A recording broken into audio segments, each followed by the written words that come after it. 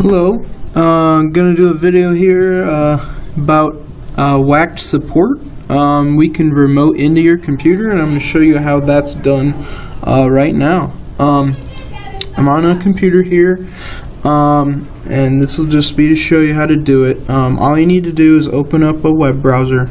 Obviously your computer needs to be turned on and connected to the internet for this to work. So any web browser, Internet Explorer, Google Chrome, Firefox, whatever. As long as you can get in and download a program. You're going to want to go to our webpage, wacdllc.com. And once you do that, you will click the support tab right here. And you'll see this little down here, little thing. You can click on it and ask us a question or say, hey, I'd like to connect you to work on my computer.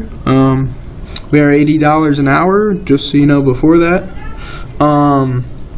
And if you need help at all, just click on that. Sometimes the tech will pop up and say, hey, do you need help?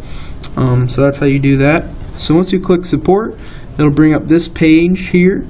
And once you've said, hey, I need help,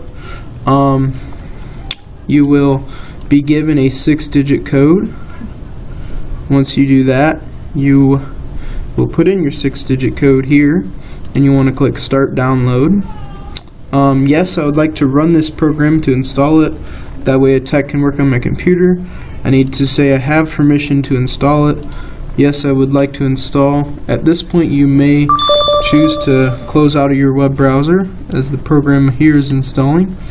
So now it's saying that the tech, I'm waiting on the tech now.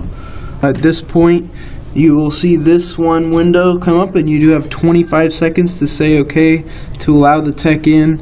You may have another window before this pop up and asking you to allow them to remote in. So you're going to want to click OK. So once you've done that, the tech can remote into your computer. And that's really all you need to do for the basics of remoting in. And in a second I'll show you some more. Okay, so now you can see this. I'll show you how a calling card looks and what a unattended access is in a second. Okay, so now you can see that the unattended is here. This is saying, hey, I'd like to have permission. Sometimes the tech will just click this himself once he has control, but this is for you to choose. You do have a limited amount of time to say okay.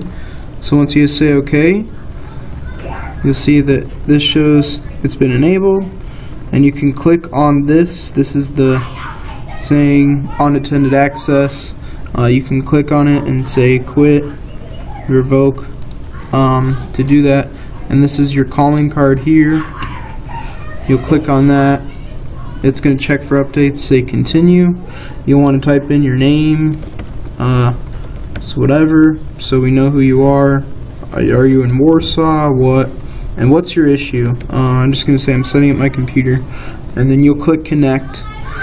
And then you'll follow through the same steps that we did before after you're installed. So connect, it's connecting. So that's the basics of that. So now you know you have unattended access. If you see this little icon down here, and this is called the calling card. If we ask you if you have those and you see that, let us know. If not, you'll have to go up to the web page so we can get the software installed for you. And that is how we remote into your computer.